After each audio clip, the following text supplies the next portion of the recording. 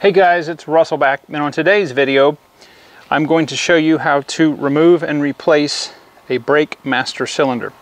This is going to be applicable to, well, pretty much all cars that use hydraulic brake systems, and this is most applicable to the 88 to 98 Chevy and GMC pickups. Also, this will apply to Blazers, Jimmys, and Suburbans and the like. So I'm going to try to speed some of my videos up because you guys don't need to see me really take a nut here and a nut here off. So I'm going to go over the quick steps. The reason that I'm replacing this is because I have a slight leak right there at that grommet. This is the factory original master cylinder, and it's due to the amount of garbage that was in here. The pedal's sinking a little bit on the floor, and these aren't that expensive. They're like 60 bucks. So I'm going to go ahead and replace it and show you how to do that. First thing you want to do is you want to go with the engine off. You want to go inside the truck or vehicle that you're working on and press on the brake pedal 4, 5, 6 times till it gets really hard. That will relieve the vacuum pressure in the brake booster. Next thing you want to do is you want to get your turkey baster or extractor, remove all the fluid from the reservoir.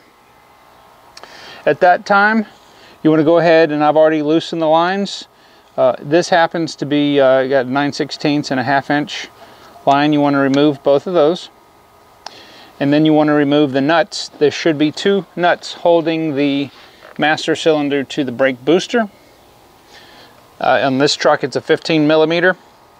You want to do that, and that will allow the master cylinder to be pulled away from the brake booster. All right, so once you have your lines loose,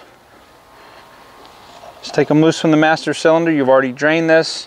I'm going to take these 2 nuts off.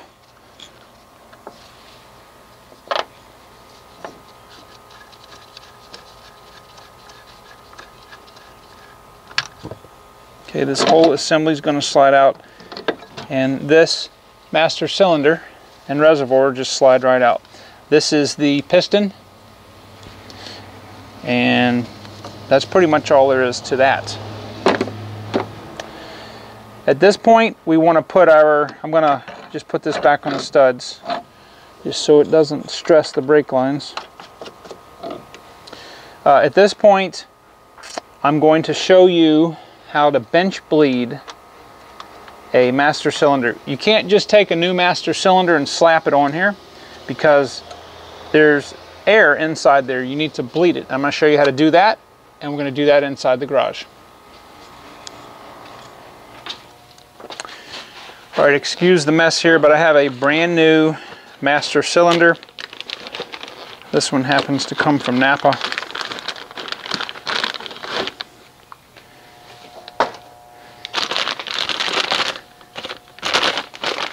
And it's got everything that you need. So what we're going to do is we're going to do a procedure called bench bleeding. And I'm going to take the master cylinder here and just very gently put it in the vise, like so. All right. I'm going to pop the cap off here. So what we want to do is we want to put this level. Now we need to get our bleeder set. I'm going to be using the Dorman. I was going to make my own, but it just didn't work out. I couldn't get all the pieces that I needed. So in each port, I'm going to take a 1/2 by 20.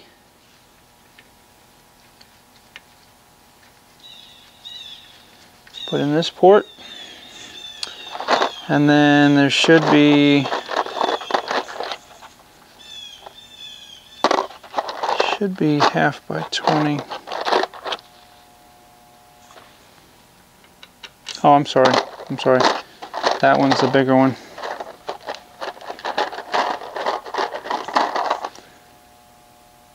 This one's 9/16 by 20. Okay. So there's a lot of different fittings in here. Just find the one that fit. Okay, so I've got that in there. I'm going to just tighten it up just a little bit with some pliers, just so it doesn't leak. All right. Then I'm going to take the piece of hose. Now, why they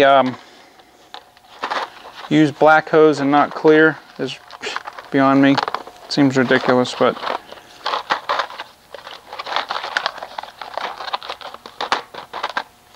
there's two pieces of hose in here. And you're basically just going to put the end of the hose on the end of the fitting. Okay. And then take the other hose, put on the other fitting.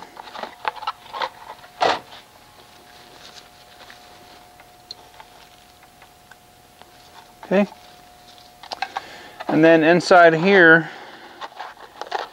is a little clip, or two little clips. And we're just going to put that on the side of each reservoir, like that, okay? And then we're going to have this hose pressed in the clip so that it's submerged in the brake fluid.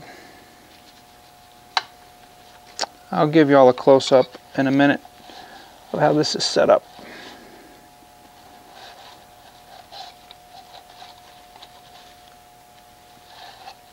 Okay, so that's it. Alright, so we've got each fitting and each port.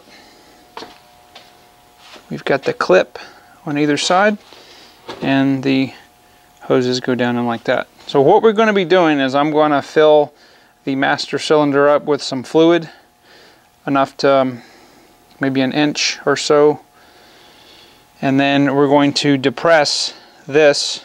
You don't want to use a screwdriver, you want to use something rounded if you can.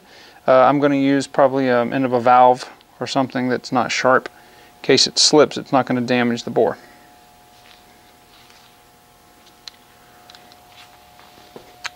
Alright, my favorite brake fluid is the Texstar DOT4. It has a higher boiling point than the 3, so I'm just going to put some in both reservoirs. Enough so that it's about an inch or so over the end of the hose. Okay, now I have an old valve right here, and the tip is nice and it's not sharp. So I'm just going to just barely depress this cylinder.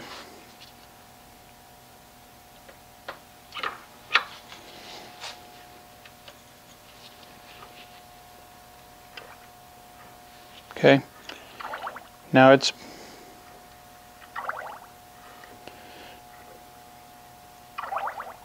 just pushing it in about an inch or so, and there's no leakage here, and I'll bring you in close so you can see what it's doing. Okay, I'm going to try to do this so it's steady.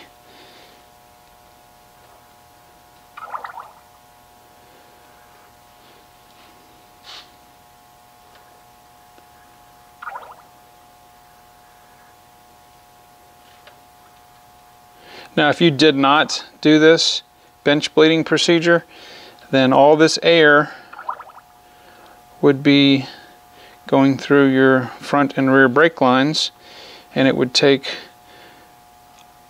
forever to get it out.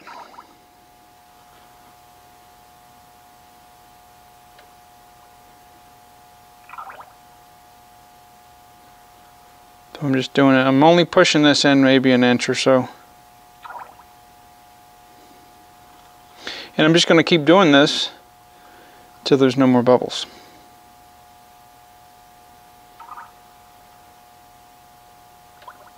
So you get the idea. Alright, so I have the master cylinder completely bled. And I have some plugs on here.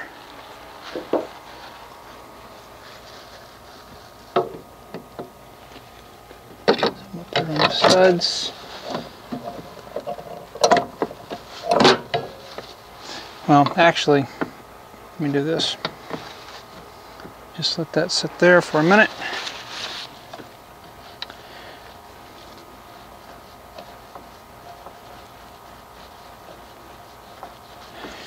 But if you'll put the lines on and get them started by hand before you bolt it up, it'll be much easier to get the lines in, because the master cylinder has a little bit of play before it's bolted.